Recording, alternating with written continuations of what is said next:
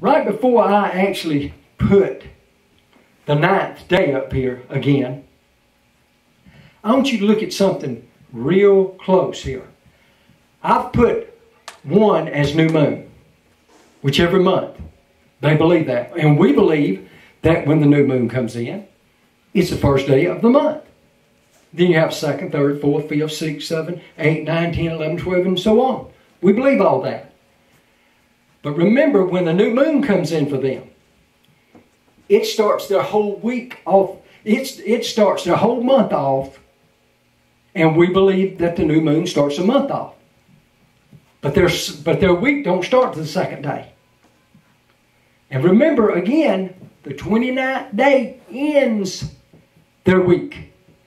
So if they have a 30th day and a 1st day of the moon, they don't come in on weeks. They just come in, pop up in days. And this is really, really confusing. Really confusing. This is one reason they can't have 7 complete weeks. This is one reason their lunar Sabbath won't fit into prophecy. None of Daniel's numbering system. None of the book of Revelation's number system.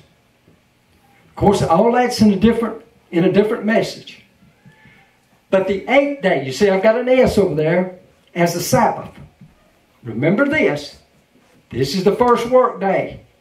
This is the work day. Work day, work day, work day, work day. So from 2 to 7 is 6 days. And then the 8th day would be their 7th day, starting at 2. 1, 2, 3, 4, 5, 6, 7. But it is still the 8th day of the month from right here to here, just like it's the 2nd day, 3rd day, 4th day, 5th day, 6th day, 7th day, and 8th day. So at this first 8-day cycle, you have to deal with the moon, or the first new moon of the first month. Right here is number 1. Here is the first day of the month. They don't deal with this. This is what I'm trying to tell you. And you'll see as we go on here in just a few minutes. So they don't believe that nobody can work on the new moons. Now I don't know, I can say that I know the restrictions of the new moon. But I do know the restriction of the new moon for the 7th month. It is strict.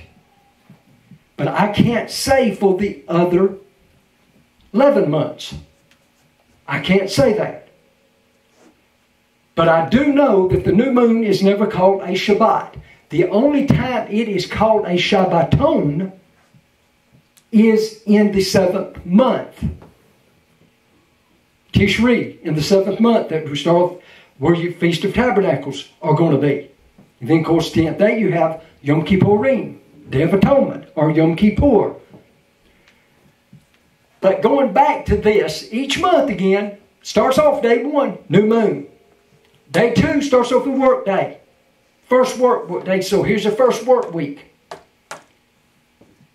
And then the 2nd work week, or their 7th, or their 2nd cycle, going to start off on 9.